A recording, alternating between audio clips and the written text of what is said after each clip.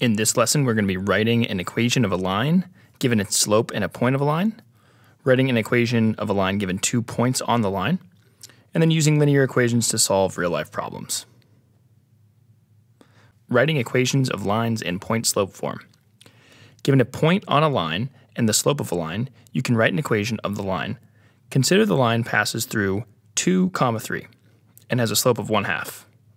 Let x, y be another point on the line where x is not equal to 2. You can write an equation relating x and y using the slope formula, with x1, y1 being equal to 2, 3, and then x2, y2 being equal to x, y. So if I plug those points into this equation, I'll get 1/2 equals y minus 3 over x minus 2. And one thing I can do is just multiply the bottom on both sides. So multiply x minus 2 on both sides.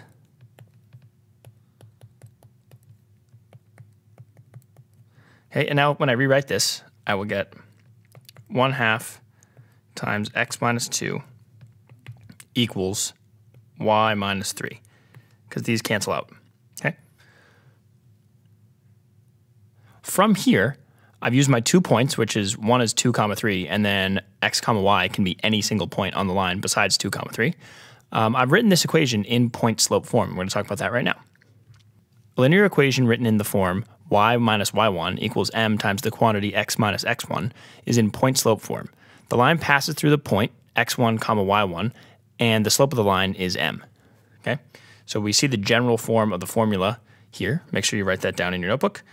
And it passes through this point, x1, y1, okay? And the slope of this line is m.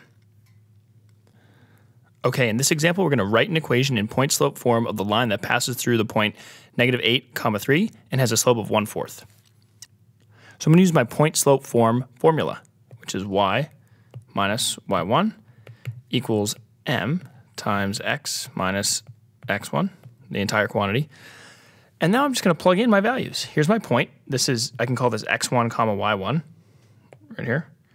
And then here's my slope, hence the point slope. So I'm just going to plug this in here. And then my x component of this point is -8. So this x becomes -8.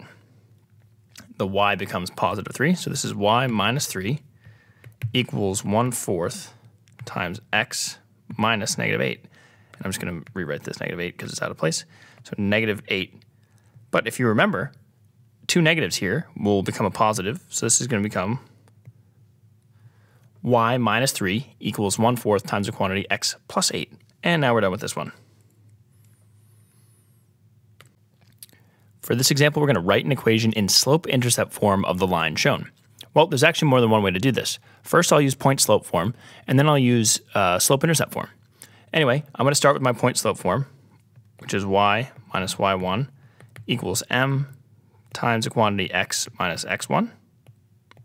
Okay, and what I need to do is I need to find the slope. If you remember from a graph, I can just use rise over run. So I'm going to start at this point right here, and then figure out my rise and my run.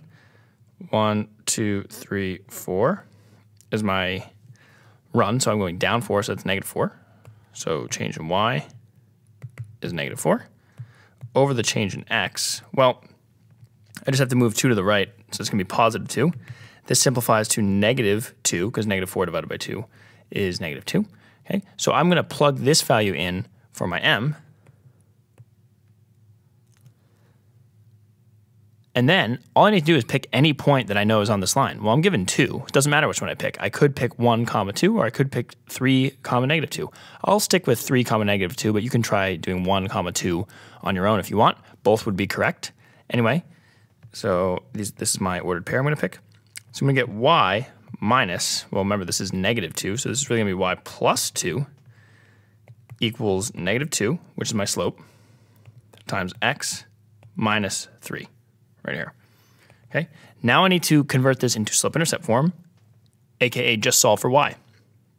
So I'm going to distribute my -2. So I get -2x plus 6. Over here I get y plus 2. Then I'm going to subtract 2. And when I subtract 2, I'm going to get y equals 2x plus 4. Okay, so that is how we do that using point-slope form. Right here on the left side of my screen, I want to figure this out using slope-intercept form to start with. So if you remember, slope-intercept form is y equals mx plus b. Okay, now I'm going to scroll back up so we can see our 2 points. Well, the first step would be to find the slope. Well, I've already found the slope. Okay, so if you're going to do it from scratch using slope-intercept form, what you'd do is you'd find the slope first. Okay, so the slope is -2. So I can plug that in to this m right here. So that's y equals -2x plus b. Okay, well now I just need to figure out what the y-intercept is going to be. Okay, and once again I have an x and a y here. This can be any x, y pair that is on this line. I could use the point 3, -2, but since I just used that one, I'm going to use the point 1, 2, just to show you that it does not matter which point you pick, as long as it's on that line.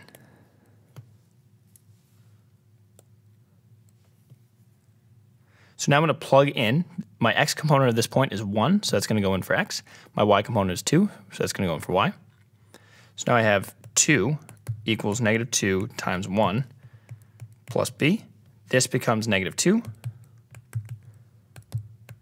And then I'm going to add 2 on both sides, and I get b equals 4.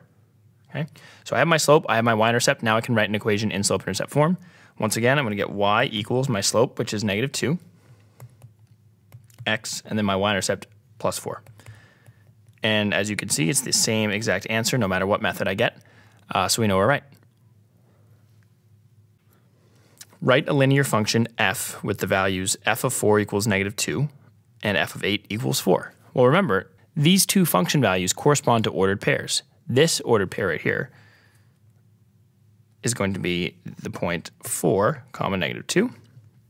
This one's going to be 8, 4.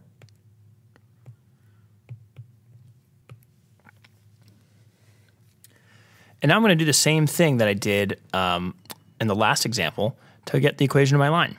Okay, first thing I need to do is find the slope. So I'm going to do my change in y over change in x, which is the same thing as y2 minus y1 over x2 minus x1. I'll call this point 2 and I'll call this point 1, but it doesn't matter. So I'll do -2 minus 4 over 4 minus 8. And this is going to give me -6 over -4, which simplifies to 3/2. Okay, so now I have my slope. My slope is 3 over 2. Okay, so now you can either use point-slope form or slope-intercept form, just like we did in the last example. I'm going to use the slope-intercept form here, but you could use point-slope form, like I just mentioned. Anyway, my slope-intercept form is y equals mx plus b. Okay, well, I have my slope. My slope is 3/2, so I'm going to plug that in. And I can use either one of these two xy pairs here that I have, these ordered pairs. I'll use 8, 4. So my y value is 4. My x value is 8. And I don't know what my y-intercept is yet. Anyway, I can simplify the 2 and the 8. So I get 3 times 4, which is 12, plus b equals 4.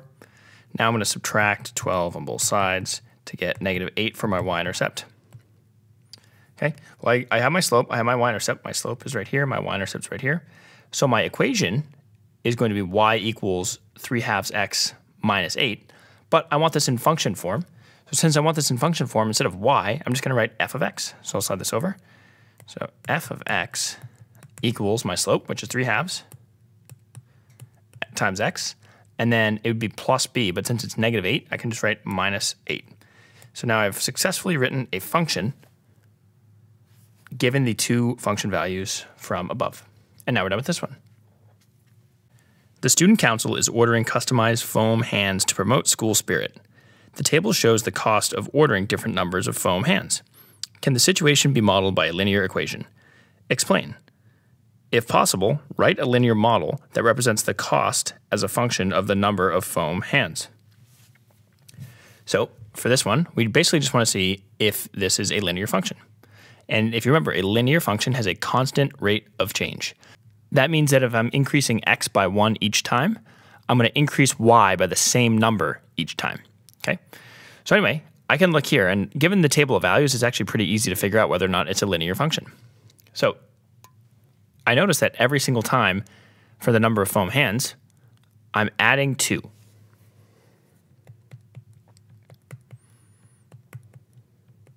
So to get to the next one, I'm adding 2. And then over here, for the cost, in this case, I'm adding 12.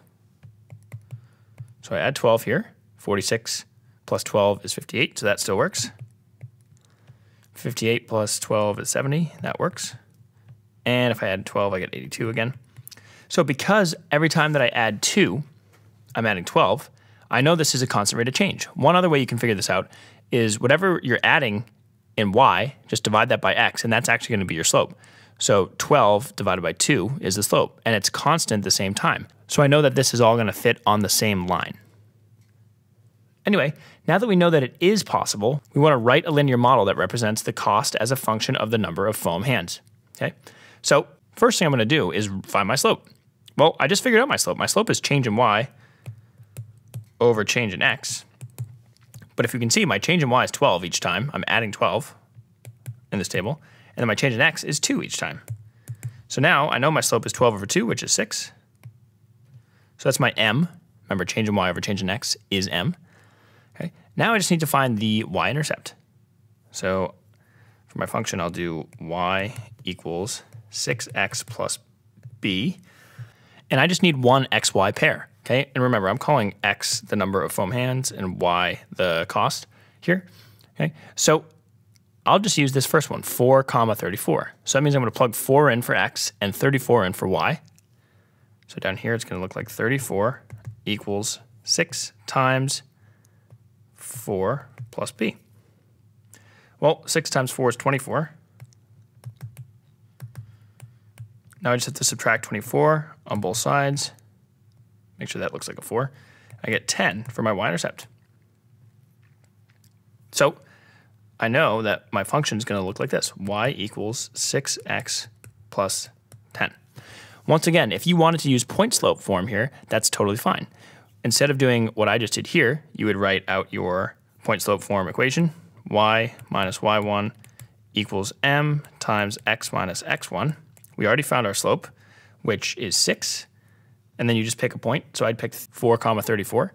So what you would do is write y minus, well, y1's 34, equals the slope, which is 6, times x minus 4, my x value.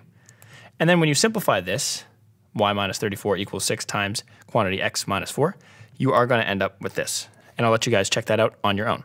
But anyway, we've successfully gotten our function, and now we're done.